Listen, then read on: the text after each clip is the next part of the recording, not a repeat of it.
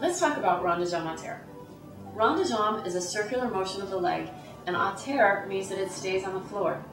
There are two ways to do this. One is en dehors, which means outside, and the other is en dedans, which means inside. And those refer to the direction that the leg takes. So let's start in first position. Now, the tendu goes to the front. On the en dehors, we're going from the front, side, back, right? So that it's an outside rond de jambe. Tendu to the front, just as we would with any other tendu, right? Toes stay on the floor. They carry to the side, to the à la seconde position, and then all the way to the back to the arabesque, and then pull back in to the first position. That's your tendu, that's your rond de jambe en dehors.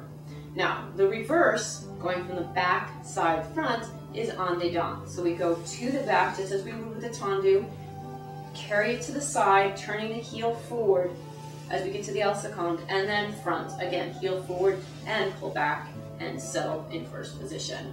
Now, as we do this, the rond de jambe faster, there's a tendency that people whip the leg around, either crossing way in front and then going all the way to the back, changing the alignment of the hips, or the reverse, going all the way back and round around, right? So you're not doing anything different in the hip alignment. It just goes directly front to the second, to the arabesque, and close. You also want to make sure that when you're coming from the back, that the heel, that you don't end up winging your foot out, beveling your foot out as you come from the back.